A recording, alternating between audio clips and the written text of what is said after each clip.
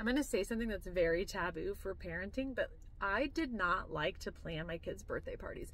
I actually really hated birthday party season, which is what we're coming up on. My daughter's birthday is on Saturday, and it would be so stressful to plan birthday events because it was so expensive and I was in charge of absolutely everything, and I had to make sure it was great but at like the cheapest possible like cost that it could be, because we have 4 kids. We can't do huge elaborate birthdays for them. You know what, this week I just went to Sam's Club and I walked through Sam's Club and didn't even think about the price. I just bought the things that I needed.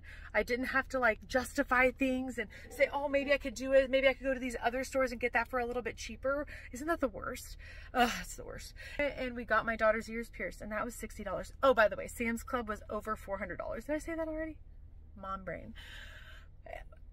I bought a lot of stuff for like birthdays and for like our vacation coming up also, but still, I would have never spent that much money. Never.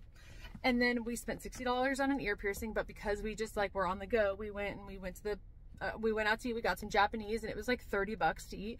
I didn't even think about money. I just want to be able to pick up, go out on a whim when I want, like when we want to do something fun for my daughter's birthday, and not think about how much things are going to cost. Not think about go home to eat so it's cheaper, then we can go get our ears pierced, and let's like do some research and go to the cheapest place in town, which is probably 30 minutes further than just the closest place.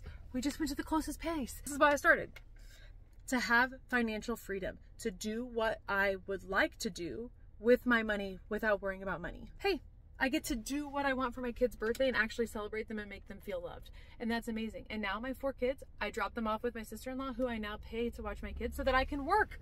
And like paying for childcare, just so expensive. It's so expensive just in general, but I can afford it. And it's almost a necessity now, just for a couple of hours of just carefree work. But I hope if you are on the fence, I hope you know that you can do it. I hope that you know that digital marketing is a legitimate way to make income from home that actually will provide you that freedom that you're looking for. It is the best way that I've found as a stay-at-home mom, because yes, it took a while to learn the skills. It took me a few months to actually start making any money, but as opposed to all the other ways that I tried, I didn't have to keep investing tons of money into the business. I didn't have to keep paying for monthly subscriptions and just pay so much out of pocket every month just to get nowhere, you know? And so I love digital marketing. I would love to chat with you on whether you think it's a good fit for you, because it has legitimately changed our lives. Comment the word digital below. Be sure that you're following me, and I will reach out.